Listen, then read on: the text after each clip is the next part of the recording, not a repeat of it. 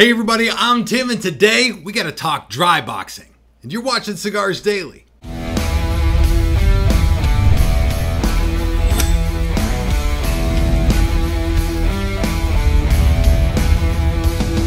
Get more out of this in all our videos when you watch them on cigarsdailyplus.com, where you'll find extra content and coupon codes. And for this video, I'm puffing on Dunbarton Tobacco and Trust Sin Compromiso, a powerful, bold blend that's exactly the kind of thing you might want to think about dry boxing, depending on the time of the year, but that's what we're going to get into right now, so let's dive right in. If you're just getting into the wonderful world of cigars, you might find yourself asking, what the hell is dry boxing? And why do I need to do it? It certainly isn't a top search term online, but in cigars, there are some people who absolutely swear by it. And after this video, you might find yourself doing the same thing.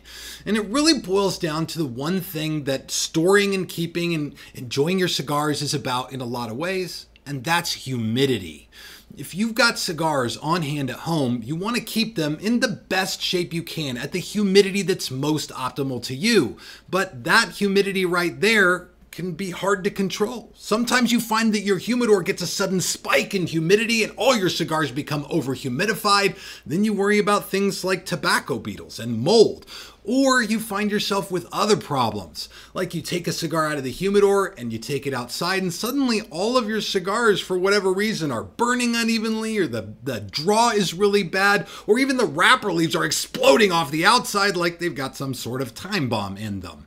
And this is really where the idea of dry boxing comes in and what I want to walk you through today. This is how to dry box and why. And to do this, I've set up this pretty simple humidor. Inside, I put some cigars that, like, if I was keeping a humidor like this at home, these are the kind of cigars I would probably keep in my own desktop humidor these days. This is some of the stuff that I know has reliably quality and complex flavor and good construction, although these cigars even can have troubles. Now, I'll start off with construction issues, bad burns, bad draws, exploding wrappers, stuff like that. That's not always your fault. Sometimes a bad draw or a bad burn happens because there was a roller at the factory who just didn't have enough attention to detail to some facet of rolling the cigar, or some part of the production process caused the cigar to become unsmokable. It's a handmade product and it's one thing that certainly happens. But when you notice these things happening consistently from cigar to cigar in your humidor, then you start to wonder, is it something I'm doing? We get calls like this at the Cigars Daily HQ all the time from people who are wondering, like, what the hell is going on with every cigar that I take out of my humidor?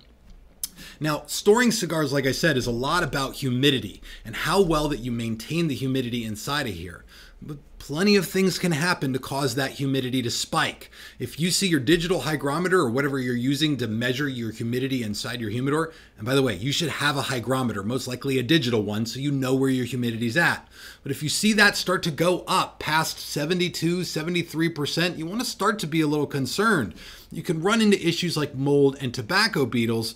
But another big one is like a bad draw and a bad burn. Wet cigars, surprisingly, don't burn very well. Whether you end up with over-humidified cigars or your cigars are just all of a sudden burning, tasting, and acting really funny, this is something you'll want to consider as a step to get more out of your collection. And that's where we get into the whole dry boxing thing. So right here, I've got some cigars. Let's just say that I've been taking these cigars out of the humidor. They're in okay condition. I'm not over-humidified here. Here, I'm just going to say that lately I've noticed my cigars are burning really bad, or maybe wrapper leaves tend to explode off my cigars, even though I've got cigars from many different manufacturers inside my humidor.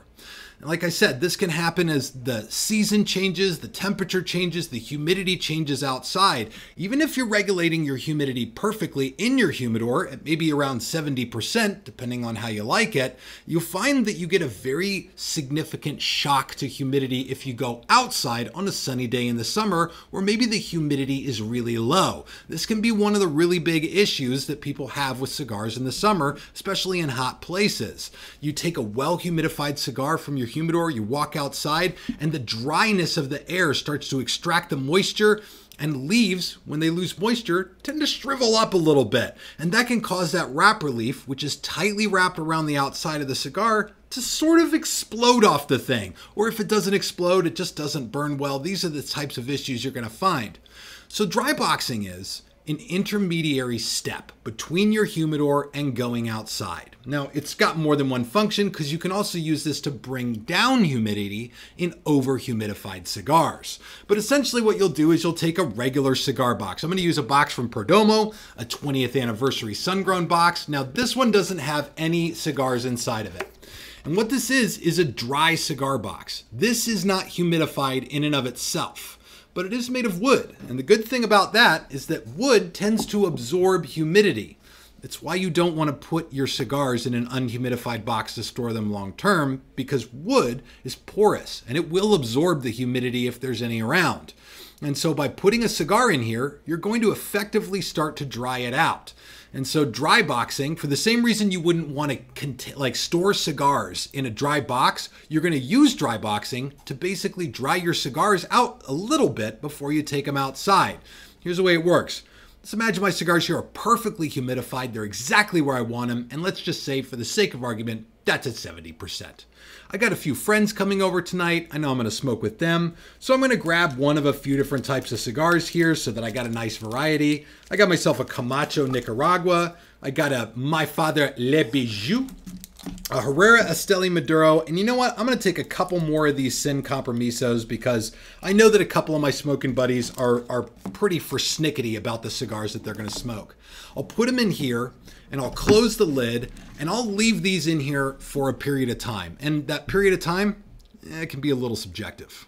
The reason that this is so different for each person out there has to do with a few things. First of all, everybody's got different preferences on where they keep their humidity. Some keep their humidity lower, in which case dry boxing may not be as necessary for you if you keep your humidity in the mid or low 60s even.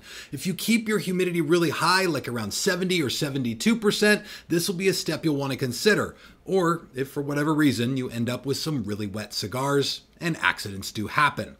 At the same time, when you put your cigars in here, you're going to want to leave them in here for a period of time that you're going to have to sort of work out. It's not an exact science because while everybody's humidity in their humidor is different, the humidity outside is different in a lot of parts of the country. It's going to be very, very different if you live in like Nevada versus if you live in South Carolina where it's exceedingly wet outside like all the time. So getting the cigar to a better humidity is like about how much time your cigars spend in this box.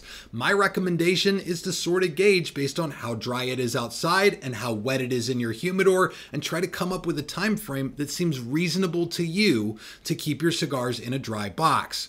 Online, if you read about this, some people will recommend up to a couple of days in a dry box. Although, if you've got one in your house and it's really dry outside, it may only need a few hours or less than a day to get your cigars to where you want them. So what I'd recommend is to start playing around with this.